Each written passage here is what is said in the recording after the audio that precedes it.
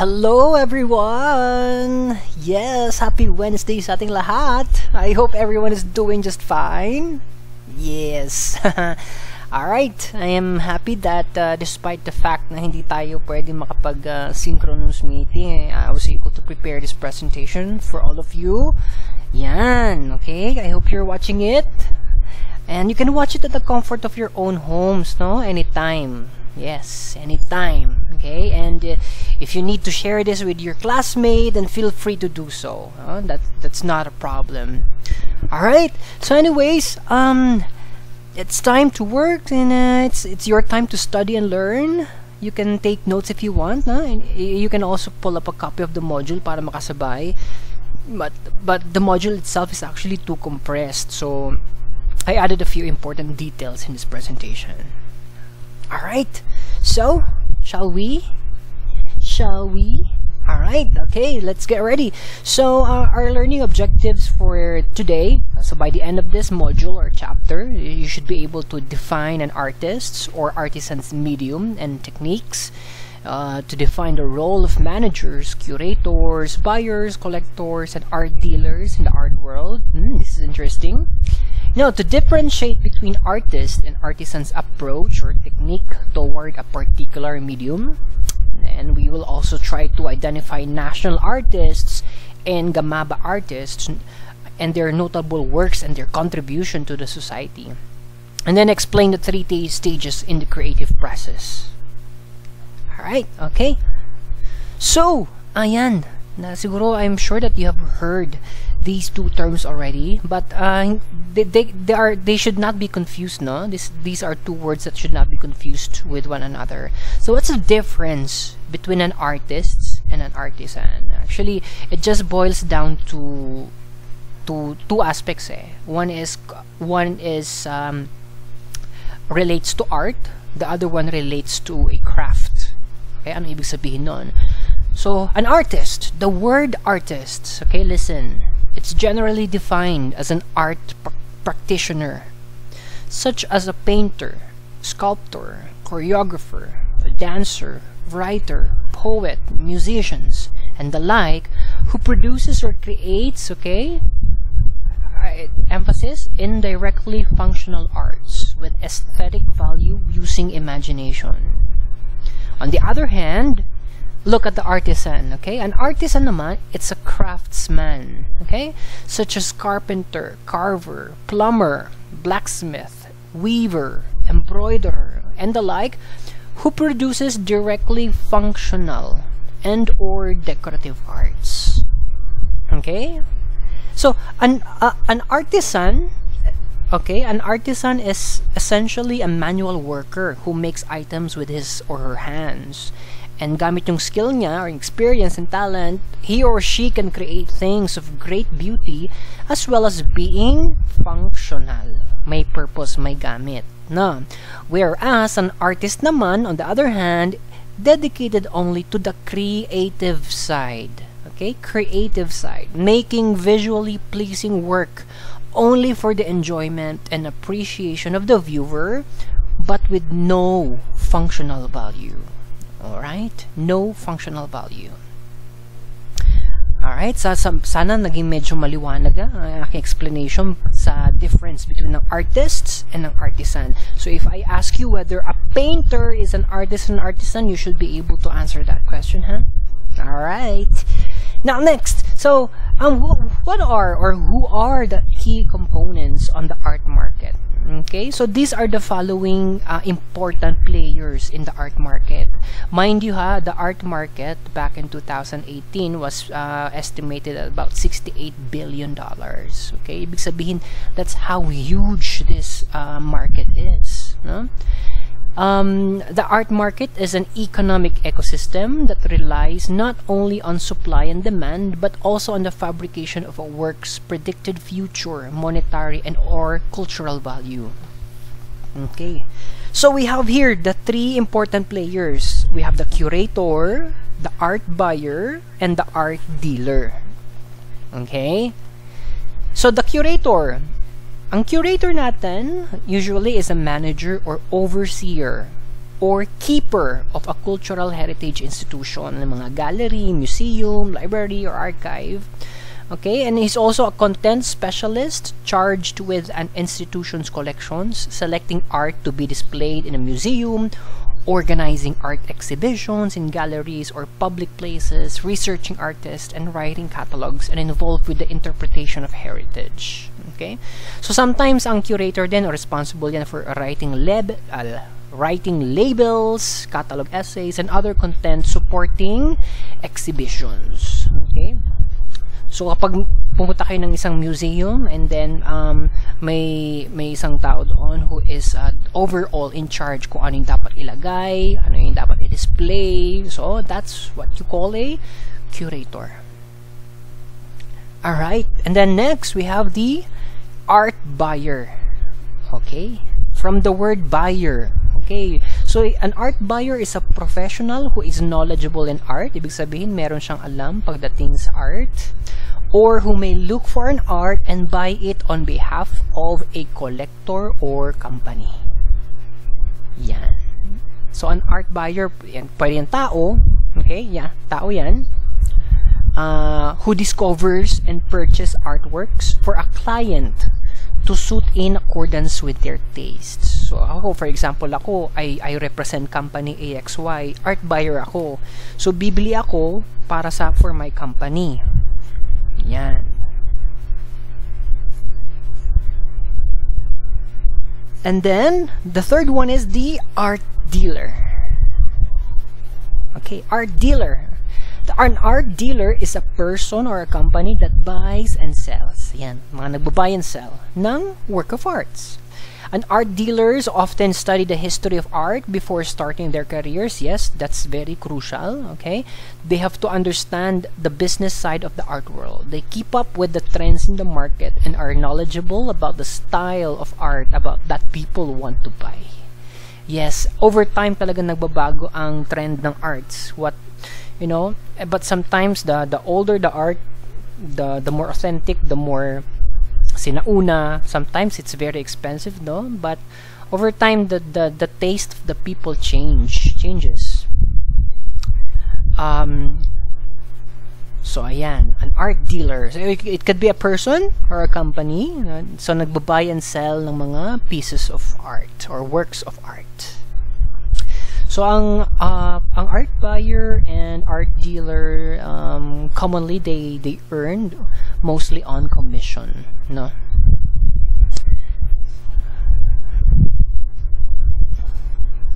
Okay. So what are the three important so ayan, ito example. Important players ng market. So we have the art curator, okay, the art buyer, and then the art dealer. Okay, so look at the art dealer. So medyo talagang nagiging mabusisi sila sa detalye ng isang piece of work of art. Okay, dahil kapag may mga art aficionado, yung mga talagang collector ng art, talagang matalas at mabusisi din ang mga mata nila pagdating sa mga ganyan. They just won't buy a piece of art unless they know that it's authentic, that it's really a classic work of art. Alright, so we will discuss the 3 stages in the creative process. Okay? Now, sabi ni Robert Fritz, base sa kanya, meron daw 3 stage ng creative process. Okay? At according to him, that creating is a skill that can be learned and developed. Okay?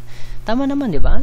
Kaya nga sinasabi natin na practice makes perfect, right?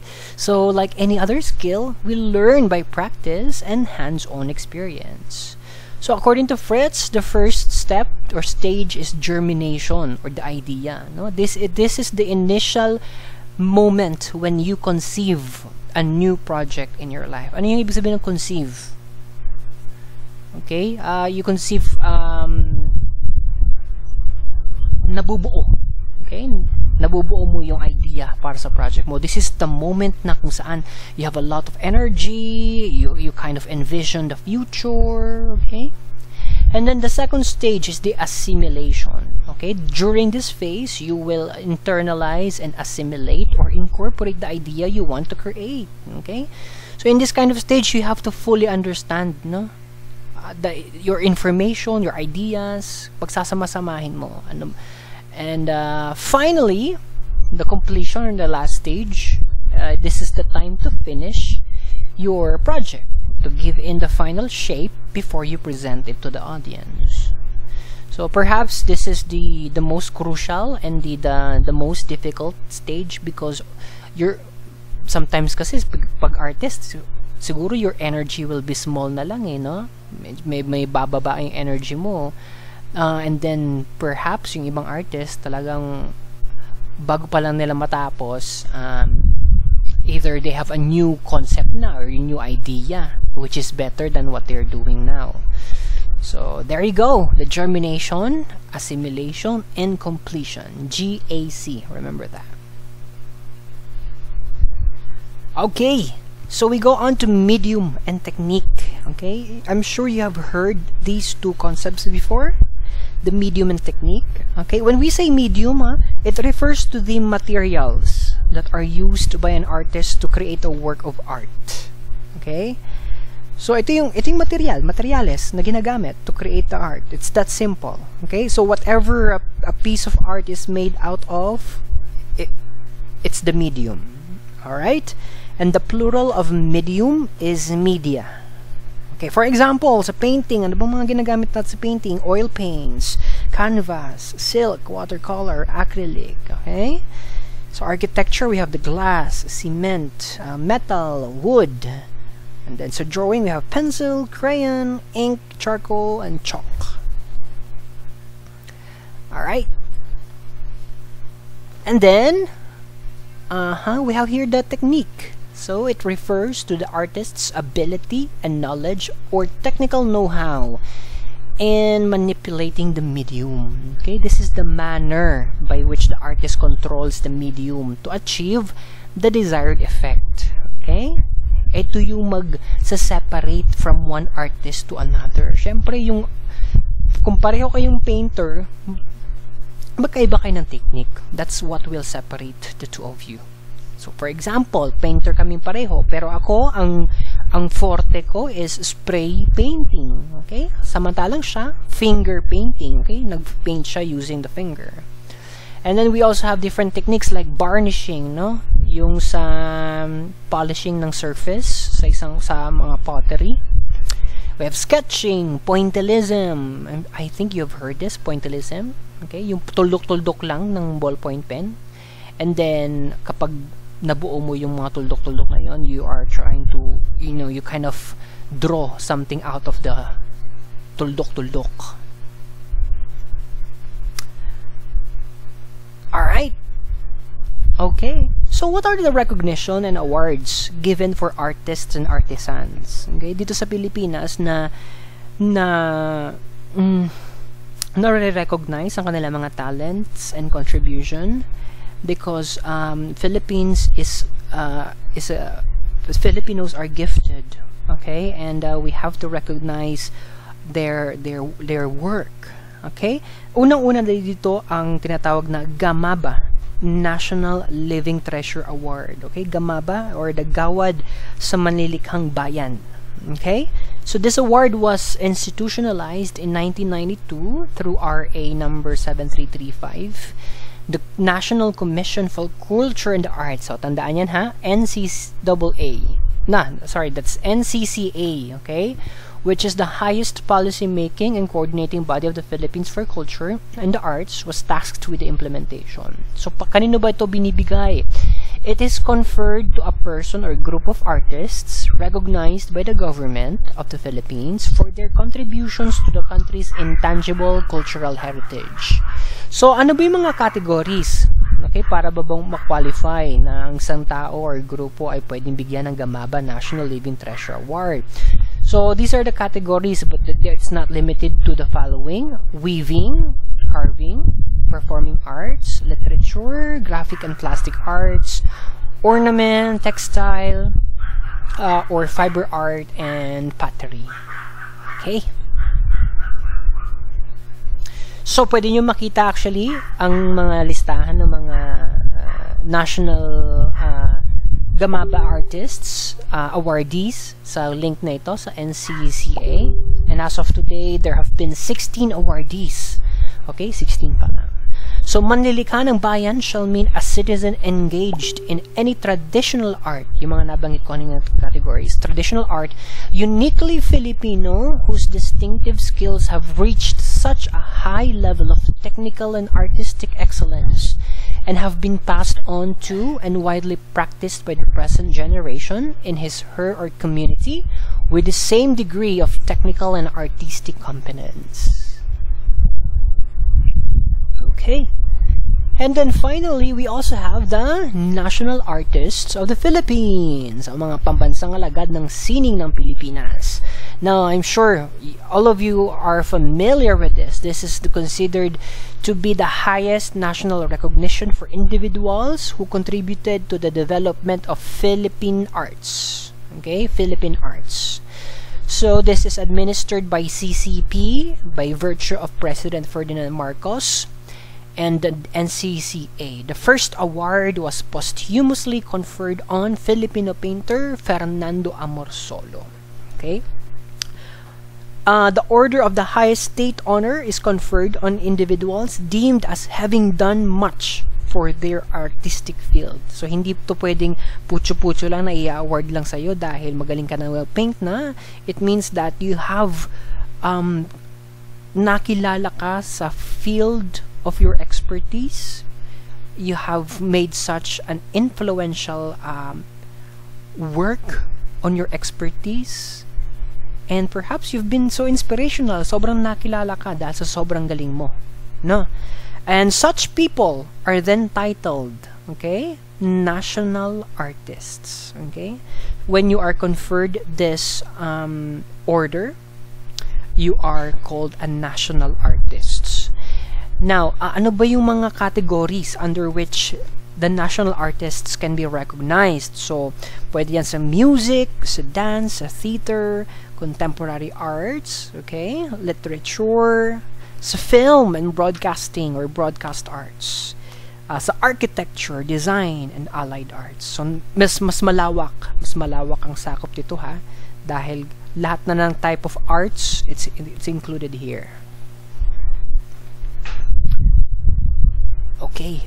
Ano bang benefits? What's in it for them, no? When you are conferred a National Artist Award. So, well, the rank and title of national artists, okay, first and foremost, and then the insignia of a national artist and citation. Ano ba yung insignia? When you say insignia, ano ibig sabihin nun? Ibig sabihin yung tatak. Okay? Yung tatak ng isang national artists. And then a lifetime emolument in material and physical benefits. Yeah, for example, cash award, monthly life pension, life insurance coverage. If ever you die, you know, it's a state funeral will be offered, and burial at the libingan ng mga bayani. Okay? And of course, a place of honor, recognition sa mga state functions and recognition at cultural events. Yan. I have not seen you personally, guys, no? I don't know what kind of art or what you are capable, but I am hoping, no, somehow I am that one of you is an artist in the making, or a national artist in the making. No, huwag niyo akong kalimutan if ever, no? Let's see. Alright, so ito yung mga kilala, some notable na some famous national artists of the Philippines. So itong una-una nga, 1972, binigay kay Fernando Amorsolo sa larangan ng visual arts and painting. Si Jose Garcia Villa.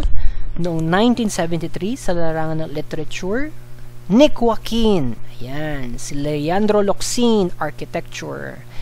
Si Lino Broca, sa larangan ng pelikula, kasama din si Fernando Poe, ayan, 2006, and then recently, 2018, si Ryan Cayabyab. Actually, may mga daming kabatch yan, si Ryan Cayabyab noong 2018. Pero ayan, isa yan sa mga medyo kilala at popular, si Sir Ryan Cayabyab. Alright, we're done. We're done with module what? Module 3, no? And I think this will be the coverage of our prelim exam. Module 1 to 3 lang. I'm not sure. I'll have to confirm. Pero at least, no? So maybe next meeting natin, offline tayo. And I'll be giving you an offline activity. No? That's good. So I hope you are watching this at the very end. If you made it this far, congratulations. Awesome. You did great job. Napalapakan kita, ha? So if you have any question, just feel free to send me a message sa messenger. Okay? And I am really hoping to meet you soon again, and maybe next week, no? Because I'll be giving offline activities this coming Friday. Alright? So I hope you are safe, you are well and healthy, okay?